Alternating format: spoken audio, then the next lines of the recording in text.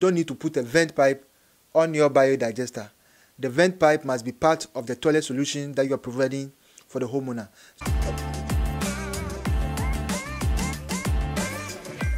So I did a video about why you don't need a vent pipe on your biodigester, and it's led to a lot of questions. People ask me about why there are no vents, or they do see some people having vents, and even they watch some of my videos and they've seen vent pipes on them. And I thought that it's important I address it. What I said about the vent pipes were that vent pipes are needed in every building. Let's say you do a Google search of vent pipes, you will realize that vent pipes are done specifically to help regulate the air pressure in your plumbing system. Just as the pipes drain the water, the vent is there to help you get rid of any of the gases that have been built up in your plumbing system, right? So basically that's why you need a vent pipe. Not necessary for the digester or any septic system, but on every building. Each building that has got a toilet facility in it will need a vent. Your toilet has to have a vent. The size of the vent pipe depends on the homeowner or you yourself, what you intend to do. It can be a 2-inch pipe, it can be a 3-inch, it can be a 4-inch pipe. But the key part is what I've realized with most of this construction that goes on in Ghana especially, is that the vent pipes are not taken into consideration during the construction stage. It's an afterthought, and that's what it shouldn't be. Because then some people don't like the vents showing up on the buildings, on the walls and stuff.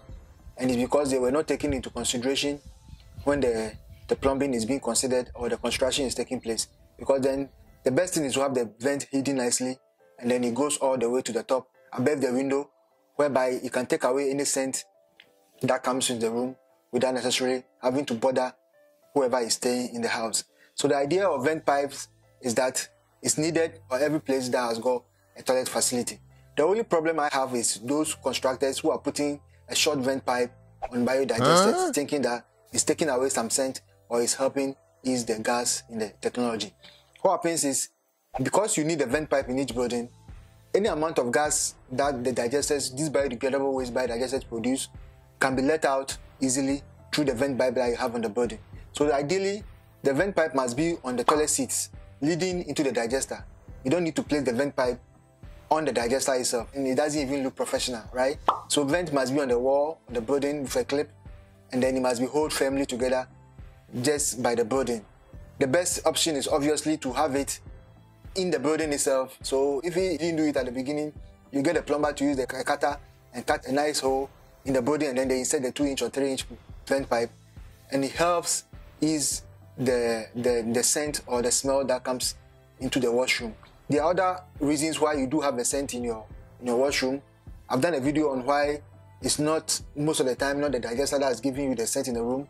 So when you get a plumber to go and do an audit, you realize that there are some other holes that needed to be sealed and were not sealed, or the toilet seats were not placed rightly on where it must be placed. Or sometimes you need to use a ring for this new kind of toilet seats that we have in town, and it's not done because the plumber just goes and just put it on the 4-inch pipe, and then it leaks some scent into the room. So those are some of the things that leads to scent in room, and then the problem of the vent pipe issues are all included in this particular drama. It's become a big problem in town for people because I do get a lot of calls. People call me, they want us to help them look at it, and I say that you need a vent on the building. That's the key part. The vent pipe must be part of the construction of the building, and then any toilet that's in the room must have a vent. Not all of them, but at least there's a pathway where they are all leading, let's say, into the digester. It can be placed at a vantage point, and then it will serve all the toilets in the house. So basically, that answers that question of vent pipes on biodigesters and then on buildings. You are saying biodigesters do not need vent, but I can see a vent on some of your digesters. The truth is, biodigesters, you don't need to put a vent pipe on your biodigester. The vent pipe must be part of the toilet solution that you are providing for the homeowner. So ideally, it's the plumber's duty to provide a vent pipe on each building or on each WC that's installed, so that any excess scent or smell can be let out through the vent pipe.